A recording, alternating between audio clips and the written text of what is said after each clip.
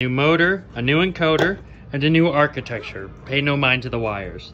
This is the PID for the left wheel, the PID for the right wheel, the DC driver for our motors. Here's our encoder, the LED, the light sensor. Here's the power supply for the servo motor, the steering, and our simulation.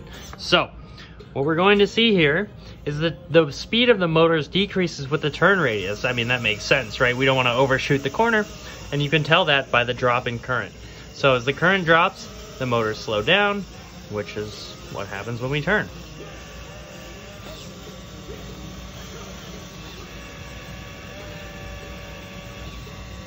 And it keeps going because, of course, there's a bug.